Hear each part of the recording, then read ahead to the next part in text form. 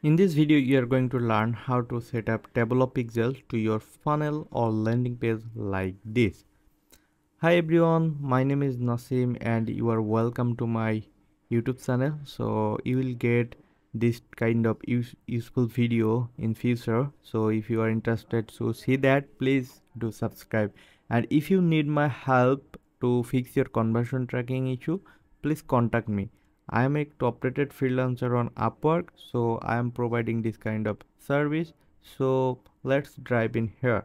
So we will use Google Tag Manager to set up conversion tracking for table ads. Okay, so this is our landing page or funnel. I think you already have like this, and you want to set up table of pixel. So table of pixel setup and conversion tracking is important because if you want to get good return from your ads, and if you want to increase your conversion, then you need to set up the conversion tracking in right way. Okay, so let's go to Google Tag Manager, and first of all we need to go on new and select if you search here taboola, you are not any template here. Let's go to gallery and search taboola. So I'm pretty sure taboola has a template on their community template section. So just search taboola. Yes, here it is. Just here you can see this is two pixels are available on both of are by taboola official, so you can pick anyone from them. So I just want to get taboola pixel and then add to my workspace, and you can see that taboola pixel is now here. So for example, if I want to show you from new and hit the tag configuration, and then you can see taboola template are here. So just select that, and you need to pick your taboola account ID. So when you have opened your account on taboola, I probably will get a account ID. Just simply you need to paste it here like this. So you can see here is the two option, base code and event pixels. Okay, so first of all we need to input the base pixel because this is important. Base pixels, it will be trigger all page. So this is the basic connection to table ads and our pixels. And now save it, and this is base pixel connected to table ads. So first of all, if I go on here and if I go to refresh, you can see there is no table ads.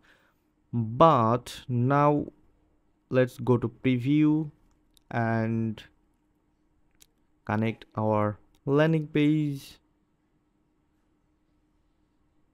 and then you can see the taboola are showing the page view.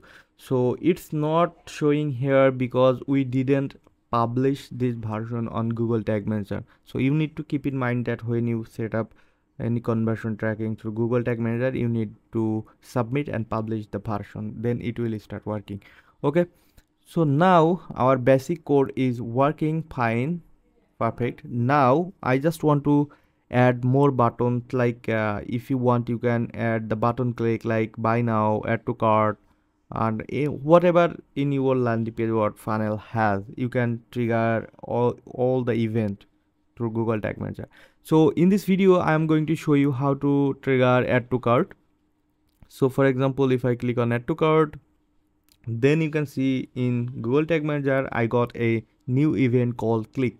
And if I go to variable, then you can see here is the many rules that you can pick. So for example, classes, there has a class, it has add to cart, so click text. So this is pretty cool, and we can easily pick this up. Okay, so let's make a trigger for sending add to cart event to table of pixels using Google Tag Manager. Okay, so go to new and select the taboola. Sorry, yeah, here it is, and paste your account ID, and you need to send the event. And here you can see this is the few event are already made here, also the custom event. So our tag event will be add to cart, so that's why I picked add to cart. And if you have the purchase, and if you want to track purchase, then you can select make purchase. So in this video I'm going to show you add to cart, and then trigger will be add to cart. So trigger actually how I made, and it's actually select all elements and then click text contains add to cart, exactly like this. Okay, so now it's save it and save, and we just need to name. Just you need to use the meaningful name here, because this is important. Like when you have a lot of tags in your Google Tag Manager dashboard, then you need to identify which one is for which tag. So that's why I'm on to add to cart. So then save it. Okay, and then let's go to preview again. Okay, so when I go to preview, and then if I go to the tag extend page, you can see the tag, it's not being fired, but it sometimes it's need sometimes.